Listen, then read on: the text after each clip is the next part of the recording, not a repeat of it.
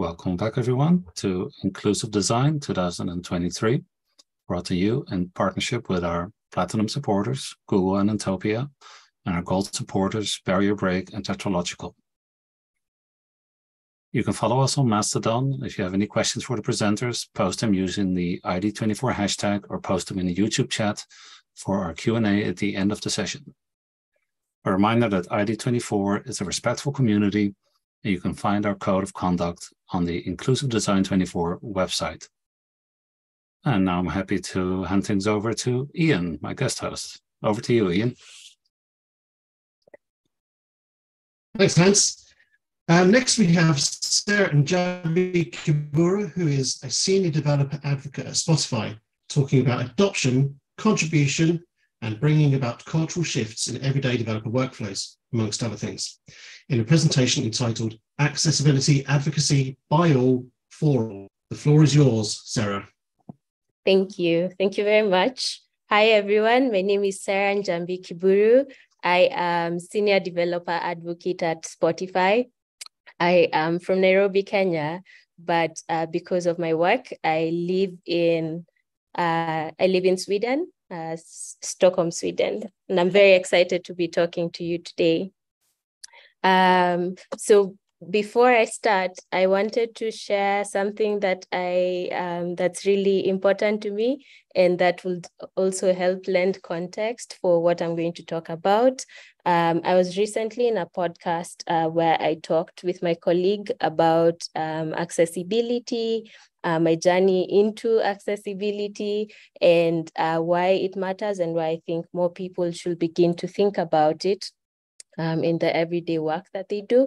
And so the waveform you see at the bottom of this first screen, and in every screen that there will be in this slide, is a Spotify code, and it will take you to that accessibility podcast episode that I recorded recently. So how you can access it is if you go into your Spotify app and into the search bar, there will be a camera icon on one end of your search bar, and you'd be able to use that to scan this code and go directly into the episode. But in case you don't have the Spotify app, or if the steps get mixed up for you, I'll highlight it later in my presentation so that we are all able to have access to it, should we like, and listen and share with other people. Right, like Ian said, I'm going to be talking about accessibility, advocacy by all and for all. And this is a subject matter that will draw a lot from my career journey in tech and how I got into accessibility and how I've sort of adopted it for my everyday work. And I'll try to tell my story and punctuate it with maybe ways that you can begin to think about introducing accessibility into your everyday work in case you've been looking for entry points, or how you can advance it where you've already been doing some work here and there, especially if you are not a trained accessibility expert. I am not one, and we'll talk a lot more about that. So I've divided my talk into 3 sections, and we'll talk about why accessibility matters. I'm sure everyone who's in this conference already has a good idea, but it doesn't hurt to go through those again. And then we'll talk about the importance of solving accessibility matters for people that need it, but also how that benefits the majority of the population. And then we'll also talk about how to do or introduce this work into our everyday workflows in a way that is sustainable, so outlives us. Should we leave a project, or should we hand it over to someone else? Or even if we sunset it and people pick it up much later, when there's no one to give them context for what has been done, how can they continue to write in accessibility and prioritize it?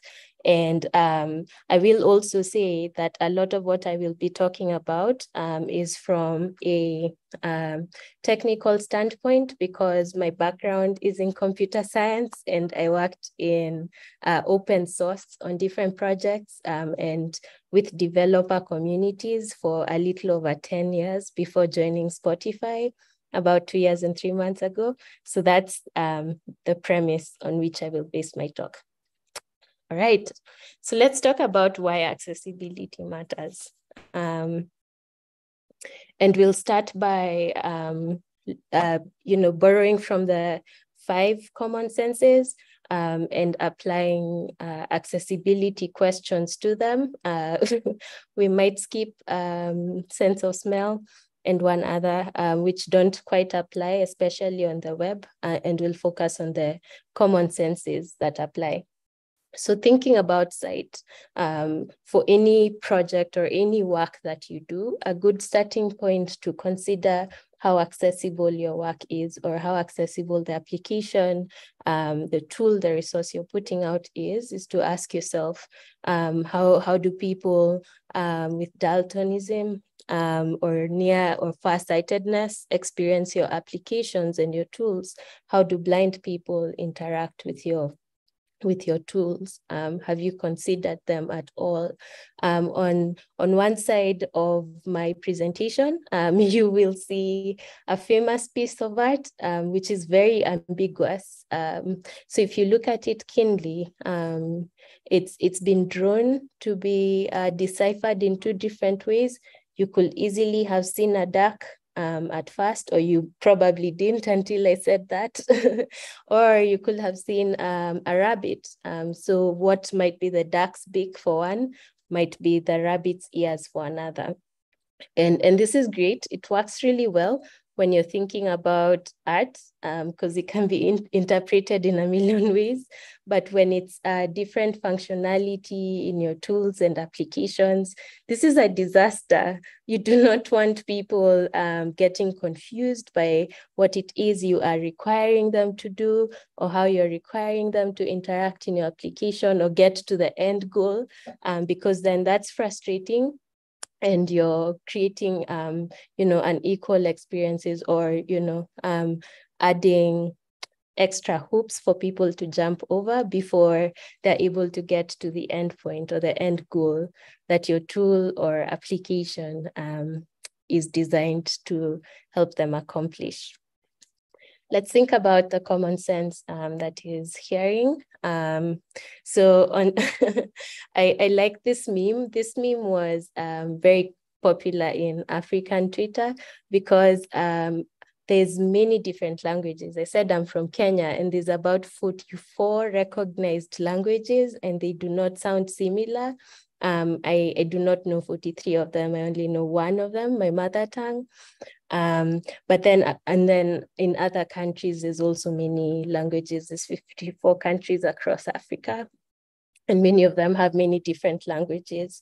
So that in itself creates a problem when people are communicating, but especially verbally, it creates extra challenges. And so if someone was saying yes and they said or if they were saying no and they said or if they wanted to ask you what and they said like these are things that are interpreted the same no matter what language someone speaks, spelling notwithstanding, because I don't think I'd spell this these expressions the same way. But if someone were to say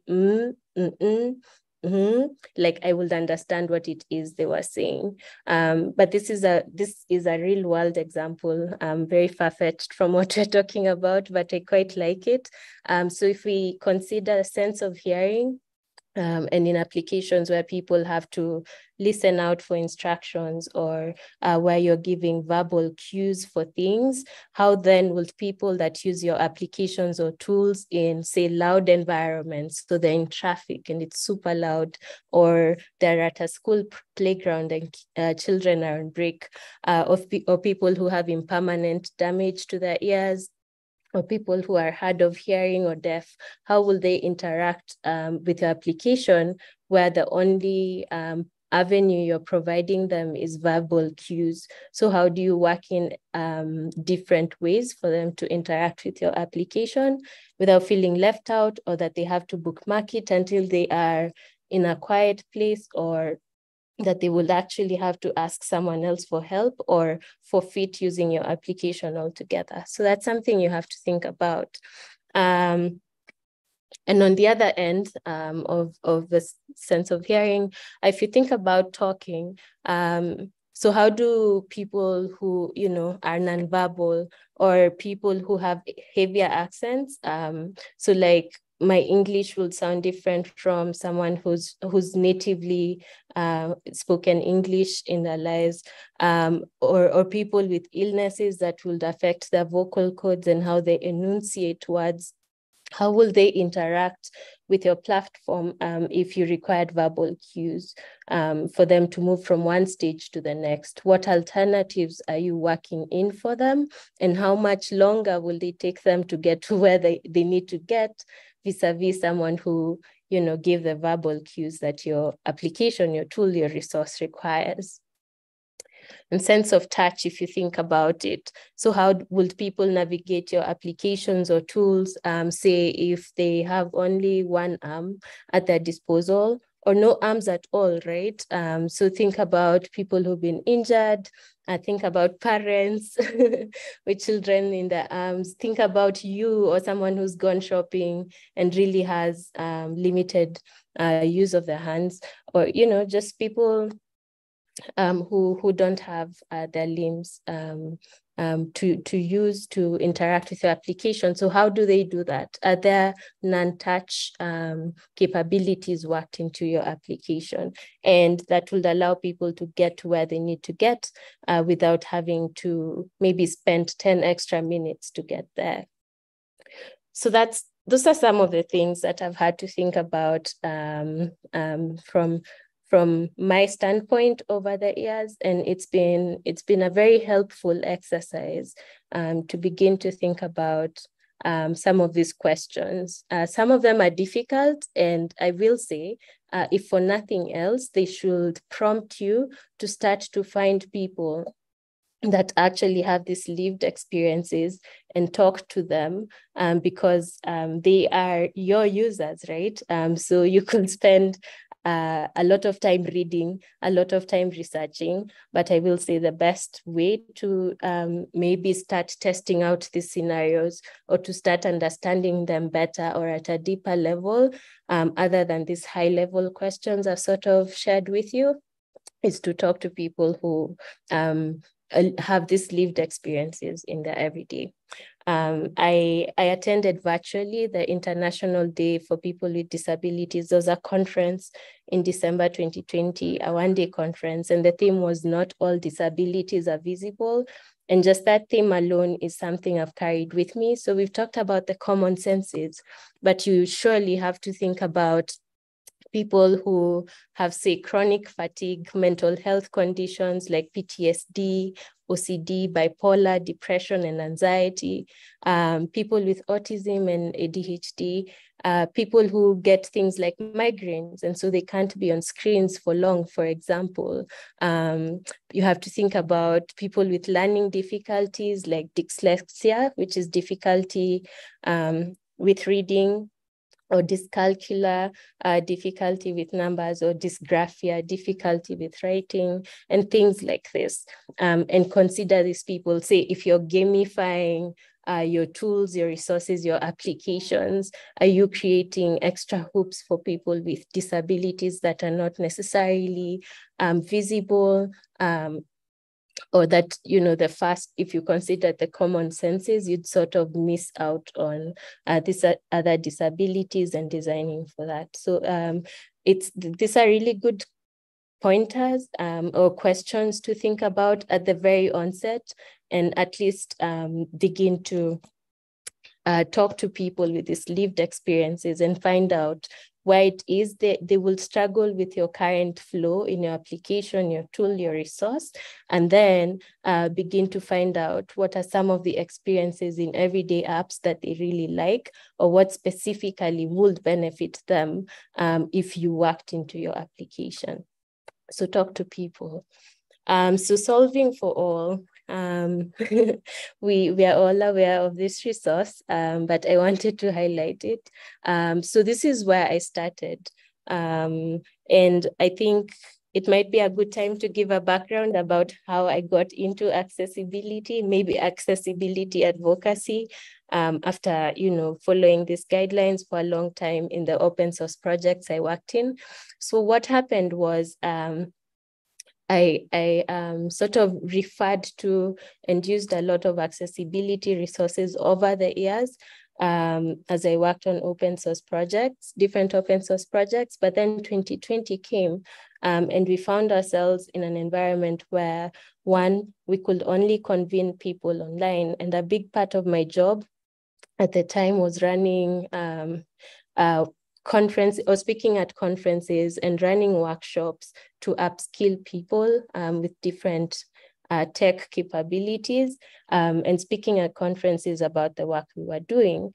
And so I had to think about how to do this well, particularly the workshops aspect, in an environment where you're not interacting with people in the room.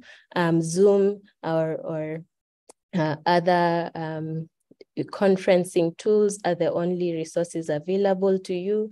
I would also organize tech conferences and thinking about how would we make those have, like a really good experience, an accessible experience, because it's a whole different world.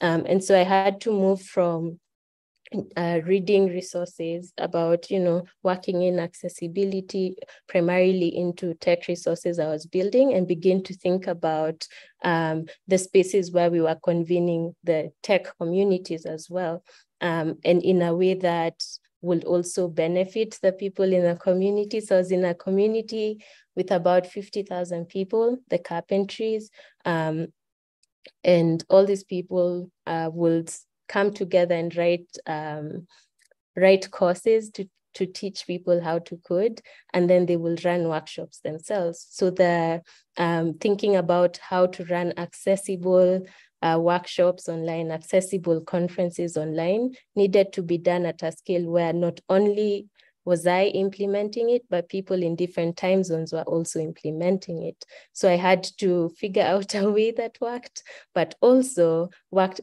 a guide to help other people run this time zone specific workshops, because we couldn't run the same workshops across time zones. That would have been a disaster. And so that's how I sort of, had added responsibility around accessibility. So I had to do a lot of reading, talking to people, but in a very short amount of time, find things that would work, ways that would work and benefit everyone. And then with every conference we ran online, we'd try things and sort of amend the guide and things like that. So that's how I sort of moved into accessibility advocacy, like pushing people to think about accessibility as one of the core questions, whether building a thing or organizing a thing online or in person. All right, so this is a resource I have referred to time and again over the years. The 4 principles of accessibility and the accessibility guidelines, the 13 under them. They offer a really good checklist that I use to audit my work, and I encourage you to look at them like so, and to keep referring to them time and time again. There's someone I really respect, and I like the definition for accessibility that works very well, particularly in spaces where people see accessibility as a good add-on, like a nice to have, rather as something that should be considered early, often, and as core to the success of any work that is put out. And Susan Goldsman, who's the author of Play for All Guidelines and the Inclusive City, two books I highly recommend for you to read, says this about accessibility, that at the heart of accessibility is the notion of designing a diversity of ways for people to participate in an experience so that everyone has a sense of belonging. So what this essentially means is your application, your tool, your resource provides an experience for people. And no matter the disability, you should make sure that they get from point A to Z in exactly the same number of steps. That, you know, I wouldn't have to say, oh, I missed that step, or that wasn't available to me. You know, I shouldn't have a minified experience or a subpar experience because of my predisposition. So provide a myriad of ways for people to have the same experience. So then you are maybe leveling the playing field for all your users. I quite like that definition. Yeah, and so this is, I've spent a lot of time here experientially with the hierarchy for motivating accessibility change. It's not an easy process, I have to say. As someone who adopts accessibility, I have found myself in many a project, sort of being the first person to say, oh, let's improve this, and then let's improve that. And sometimes it starts out easy because you're probably adding alt text to images, and everyone sees value in that. And sometimes your changes will be accepted quickly because, you know, if people are not using the same guidelines or checklists or are not privy to them, then they might not question, you know, how lengthy your alt text is, for example. So they accept all changes, and sometimes it's really easy. But then when you start making it a collaborative effort and start touching on, say, core code bases or core workflows, then there might be a lot of pushback, right? And so there's ways to motivate change in your team or your organization. You could guilt people and let them know by statistically how many people they're leaving behind or leaving out actively by choosing not to make your application accessible. But how long will you guilt people for, right? You could decide to punish them, but, you know, so if this isn't done at this level, then we miss out on this and that. You could require it, but the end goal should be to work out a way to get to inspiring people to proactively think about accessibility, to proactively bring these questions to the table, whether or not you're in the room. And that takes a lot of work. It takes a lot of maybe, I don't say lobbying, but advocating for accessibility, showing the value of it, but also just allowing people to be in that space where they not only, you can't always ask people to put themselves in the shoes of people who are missing out on things. So that will be the guilting and punishing. You should get them to the place where they care, even if they have no idea what other people's experiences look like. They have no idea what a deaf person's experience is like or a blind person's experience is like, but they still are driven to do the right thing. Yeah, so think about how you will incentivize the work. Think about how you will you know, advocate for these changes and in a way that is lasting, so that when you're not in the room, people are still asking these same questions for newer projects, for work that you've been pushing for. They are stepping up to actually make the changes themselves that are needed. All right, because of time, I'll try and move a bit faster. Right. There's a really good talk. I think Leonie put me on this talk and I really like it. Adrian Roselli said, should all these steps from the previous, should all these steps fail in trying to fix your tool, your resource, and improve accessibility in them? Should you fail to guilt people, punish them, require them to consider accessibility, or inspire them that they are actually at the place where they take ownership of the work, then ask them to do it for selfish reasons, right? Remind them they will grow old at some point. So they will likely need more accessible tools or resources in the future. And if they do not start to consider this, especially as people who are increasingly growing into levels of leadership and mentoring others, then the newer developers in the future, for example, will not give accessibility a second thought. And guess who will be on the receiving end? The very people who are still treating accessibility as a nice to have right now. It's a very good talk. I encourage you to find it and listen to it.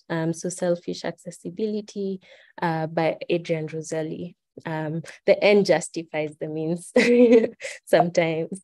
All right. So one challenge I have found over the years in trying to think about accessibility is getting trapped in sort of wanting to have something perfectly accessible before I put it out. And what that has done is it's most times delayed making an application accessible, a tool, a resource accessible early on. So I encourage you to not fall into this trap. You know, make small changes, small steady changes, and then improve as you go along. Don't wait to have all your accessibility changes worked into your resource before you now publish it as a big thing. Encourage you to make small changes frequently and put them out. And we'll talk about why it's also important to communicate about them a little bit later. I'm borrowing from Jason DePell's recommendation on baking accessibility into the software development life cycle. So I really like this because again, I work with engineering teams. I'm a software engineer myself. And one of the biggest questions will be like, okay, so we understand that accessibility is important. When do we begin to ask these questions? How early should we ask them? How early should we consider them so that, you know, we can then work it into the final product? And Jason DePell has this wonderful recommendation of specific places to start to think about accessibility.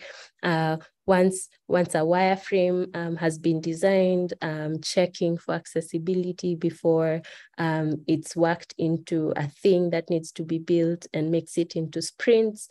And at every stage, thinking about specific questions to ask around accessibility that will guide the inclusion of very important accessibility principles in your final product.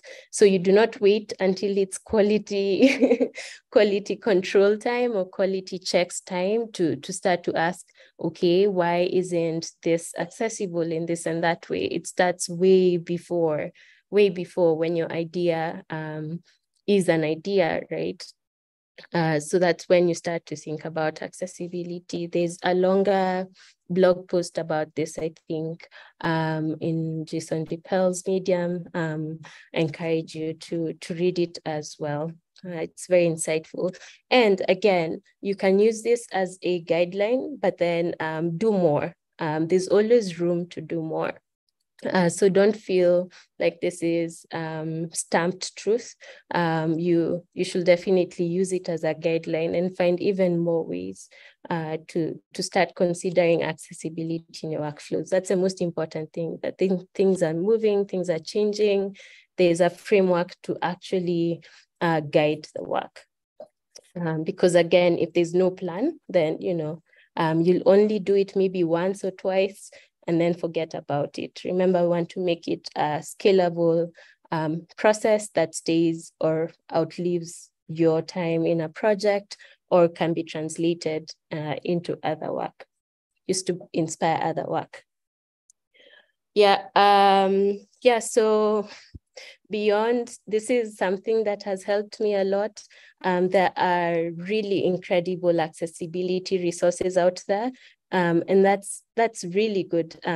But one thing I've found, every time I have shared a resource an external resource more than 3 times as a recommendation to the developer communities I interface with often. Then I've realized, well, and then there's been no change over time. Then you realize the problem might be contextualizing it. So adopting what's out there, the best practices, the principles and guidelines, and then bringing them closer home so that you're helping people win faster. You don't want people to have to read best practices and guidelines, especially if they'll refer to them time and time again. It's not a one-off thing. You don't want them to read something and then have to think about how to apply it specifically for your project. So if you're able to say, these are the principles, and for this project we are working on specifically to build this app, here's how we'll apply them. So then they have something to refer to that has specific checklists for their use case. Then you're helping people win faster. All right, I'll give a small case study about the work that I do. This is my team. We are a team of 8, and we are responsible for something that's called Spotify for developers, developer.spotify.com. So our work is to put out APIs and SDKs that allow people, developer communities, to build or to extend the Spotify experience by building these really fun and unique applications that contextualize the data, the information that Spotify has for unique contexts. Developer.spotify.com, you can have a look at it. So there's APIs and SDKs, like I said. And then we realized that we'd put out lots of tutorials and starter guides for people to use these APIs and SDKs. And people were building applications that will go really viral and get very many users in no time at all. But as part of our guidelines, we weren't asking people to consider the question of accessibility so that they were making the applications accessible from the onset. So applications are going out and they will get lots of users, tens of thousands, hundreds of thousands, but then the user experience will still lack in some way or other. And so we wanted to make sure that these third-party developers were equipped with information about how to make the Spotify based Spotify API, Spotify SDK based applications more accessible. So yes, there are guidelines, and yes, we could have pointed them to those, but we decided to work with, this is the accessibility team at Spotify. We decided to work with them to write more detailed accessibility guidelines specific to the Spotify context. And we sort of divided those in 3. Remember I said, you don't have to do it all at once. So we divided those in 3, like how can you begin to quickly win and make your application more accessible? So what's a task that could take maybe a day to implement? And what could take longer, but is totally worth doing, and what might take maybe a few weeks and more hands, but is also really important to implement. So we were very careful to say, although we are dividing them into quick, medium term, and intensive wins, all of them have the same measure or the same weight of importance, but we don't want people getting stuck in that rut where everything has to be perfect. So that was the main goal.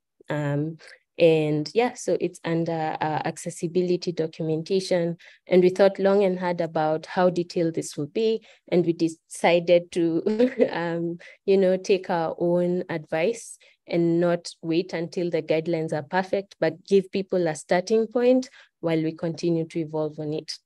So we are continuing to write these guidelines, and we'll keep releasing newer versions of these guidelines with the Spotify specific context.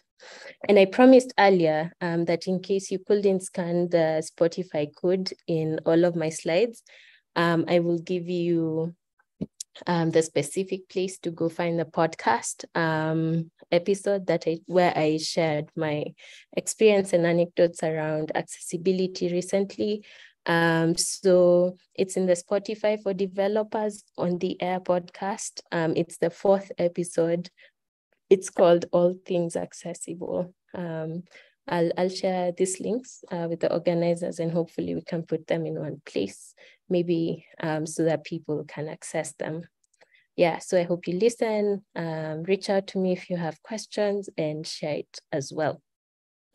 Yeah, so solving for long. How do we make this accessible? How do we make the question of accessibility and the frameworks we build to help us think about how to work in accessibility into our projects? How do we do that sustainably so that long after one project is done, the frameworks that we carry forward into other work include the accessibility frameworks that have worked well for us in the past as we built things. David E. In the Lead Dev conference in London recently, he's the Vice President of Engineering at the New York Times, said this, and I liked his quote. He said, when things are not as clear anymore, we should fall back on our guiding principles and values.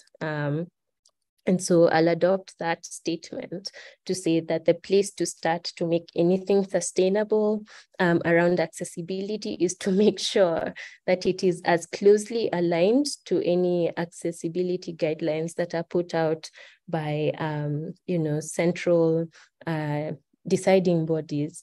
As these guidelines evolve, as the principles become more elaborate, you need to keep yours updated as well, because the web is evolving very quickly and we have to keep things relevant. So yeah, keep that in mind.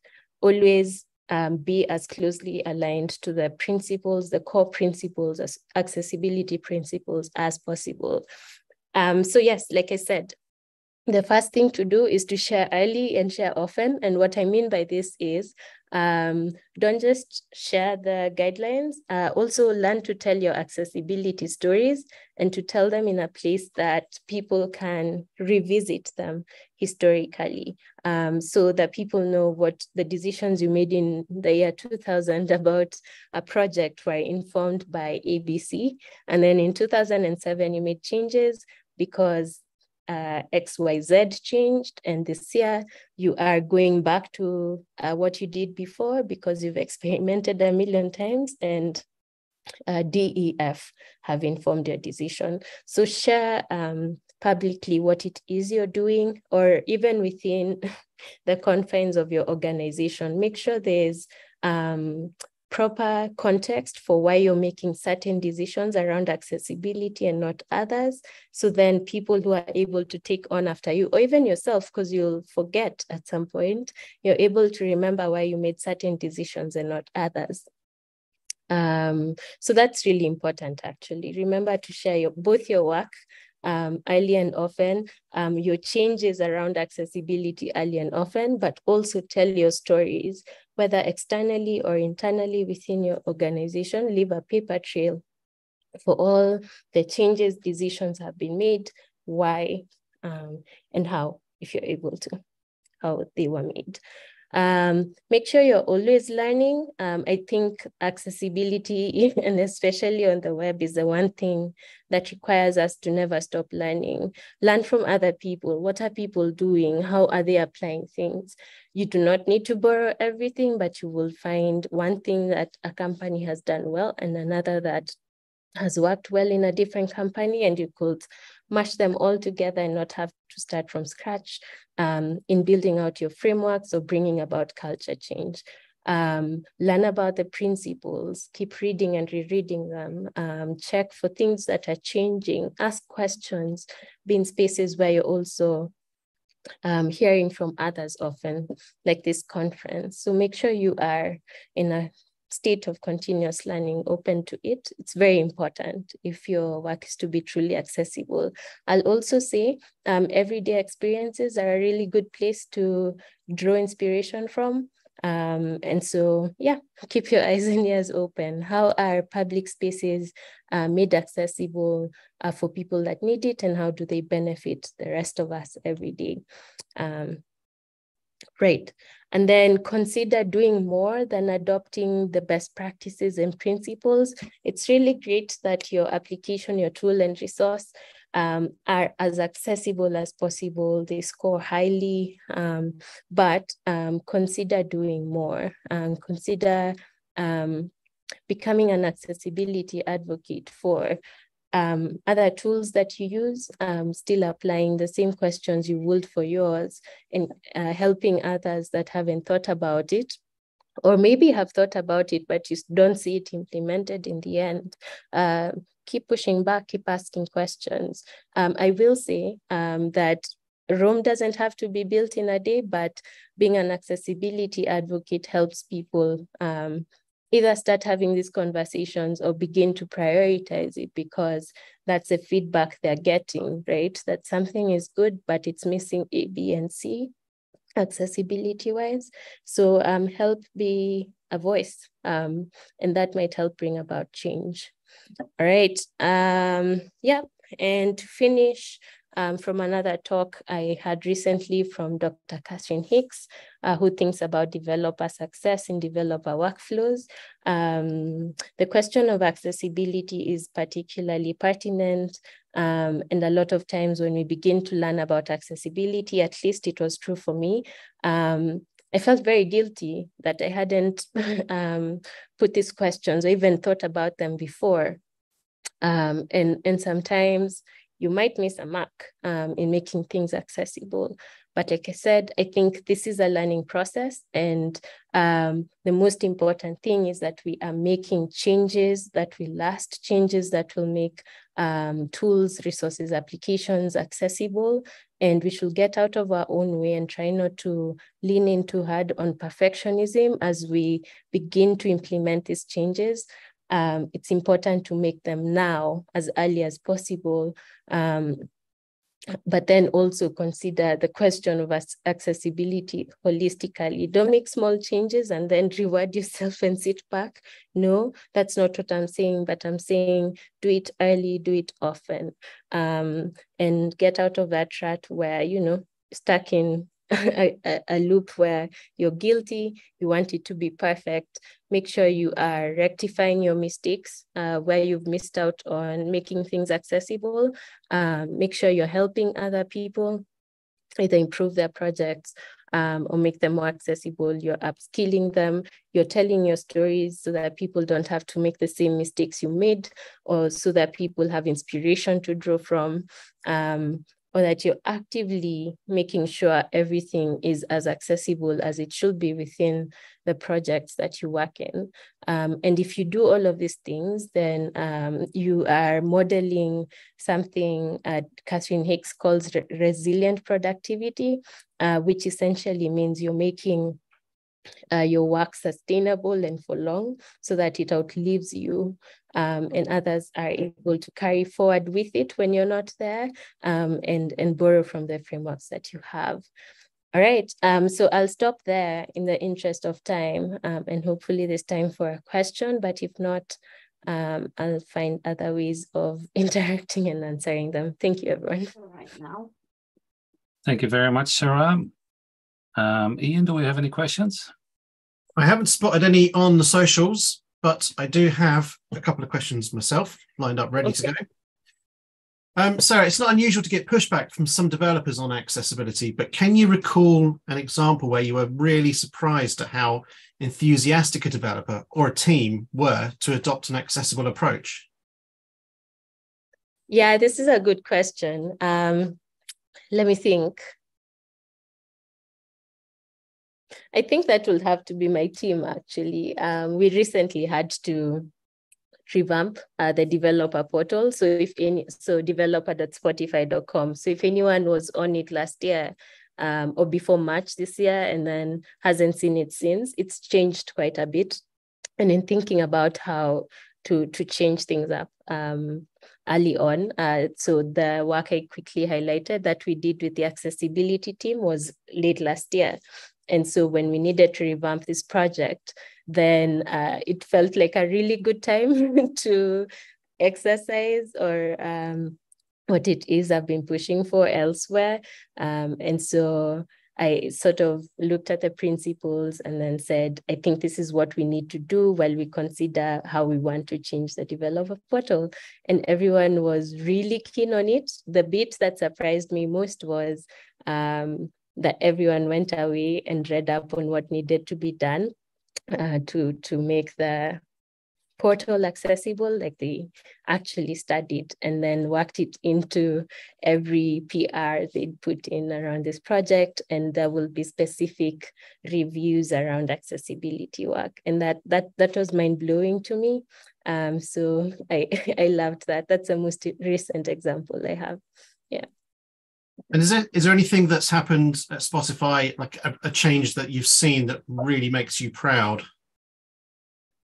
Do you mean accessibility wise? Yeah.